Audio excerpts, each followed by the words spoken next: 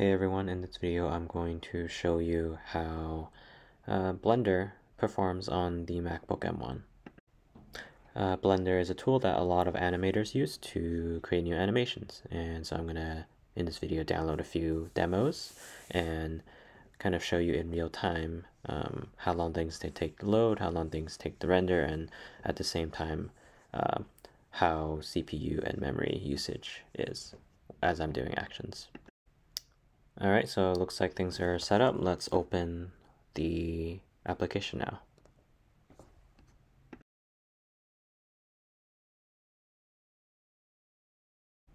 On the top right, I have the CPUs and how much each core is using, and on the bottom right, I have what percent of CPU the Blender application is using, and at the end of the video, I'm also going to show you a sense of the memory usage as well.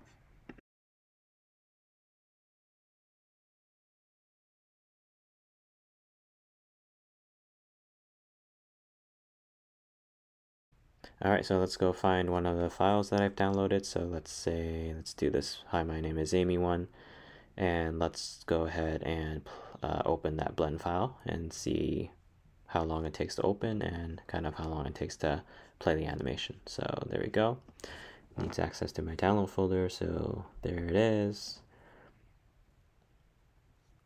Okay, looks like it needs some permission for me to run a .py file.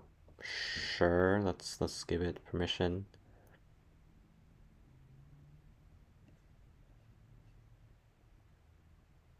Okay, there we go. So let's try to play the sequence. So looks like there's a bunch of steps and I can play the animation. So let's play it.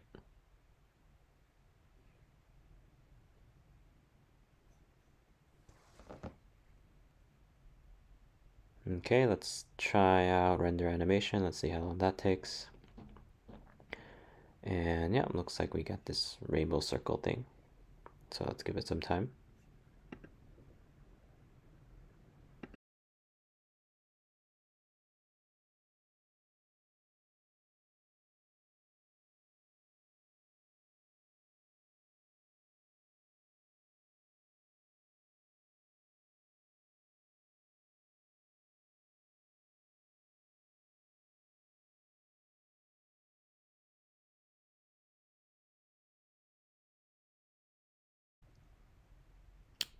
Okay, as you can see, it took around 41 seconds to render. Okay, let's try something else now. Let's exit out of this and let's try to view the animation. So let's do render, let's do view animation.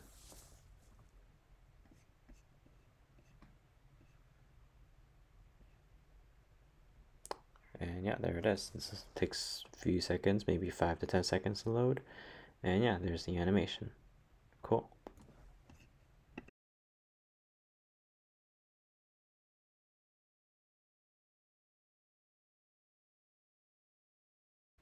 Alright, in this next part, let's open up a second blend file. Maybe let's look at blend 2, whatever that is. So I clicked open and let's see how long that takes. Okay, there we go. So this is the second animation. Looks like it's taking some time to load the assets. And there we go. Okay, so let's just click around. Let's play the animation.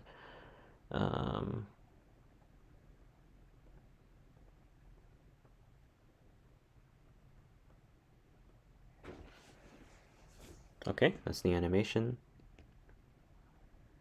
Let's do some rotating and zooming in and out. So I'm just using my touchpad right now and kind of double swiping up and down and to the to the left, to the right.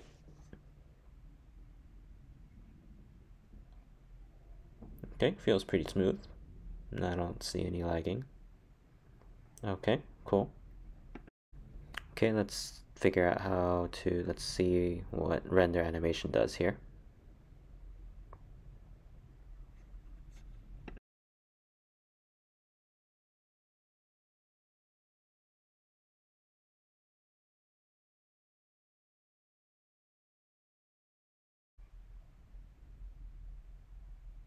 Okay, for this one it took 21 seconds to render this scene.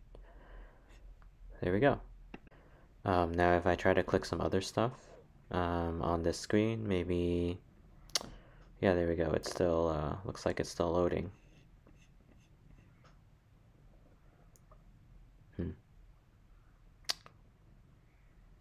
Yeah, I can zoom in, I can like move around, but I'm not able to close this window. So I think it's still, some things are still running. All right, cool. I think I finally was able to close it. Let's try to exit out of this Blender file. Yeah, it looks like it's using a ton of CPU. And there we go. Cool. So now I can exit. And on the last part, I'm gonna render the third scene. Okay, this is the third scene. Let's do some rotations. Okay. Yeah, pretty smooth. Yeah, I don't really feel any lag right now. Okay, let's click on sculpting and see what that looks like. Okay, interesting. Let's see UI editing, UV editing. Let's do shading. Looks a little blurry right now. Okay, looks like it's actually loading a lot of stuff here.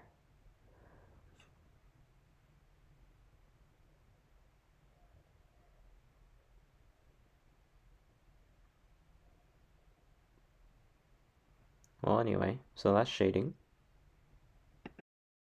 Okay, let's go back to layout and let's actually try to render. So let's do render animation, and let's see how long this takes. All right.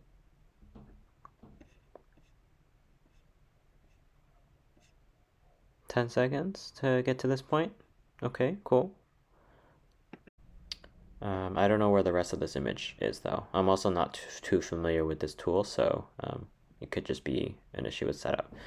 I can't really click on any of these other buttons. It's like view, slot, render result. None of that works right now.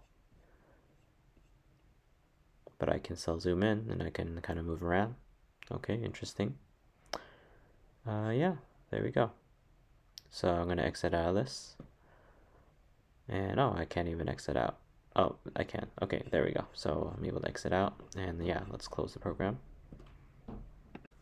And this last part, I just want to show you the memory usage at this point. It's around 5 gigs. And if I do something like open, let me open another one. Let's go back to the second part that we were using. Yeah, it takes some time to like actually close and open. And once it does, there it is. And let's, play the animation. And then I'm going to go and show you what the memory usage is in a minute. But yeah, I'm just going to do a bunch of stuff and I'm going to see what that means for memory. Alright, so after that, let's take a look at the memory usage. As you can see, it's using almost 3 gigabytes of swap. Swap is really slow, and that probably means an 8 gigabyte memory machine isn't good enough for this. And yeah, it's using over 6.6 gigabytes of memory.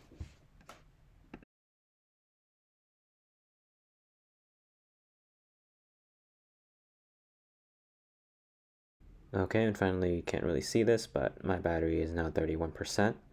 It started at 35 and now it's at 31. So all of that I showed drained the battery about 4%. Alright, so that's all I have to show for Blender on the M1 Mac. Again, this is the 8 gigabyte base model MacBook Pro. Yeah, anyway, if you have any questions or if you have any suggestions for what other content you want to see, please leave a comment. And yeah, you can support my channel by subscribing. Thanks, and I'll see you next time.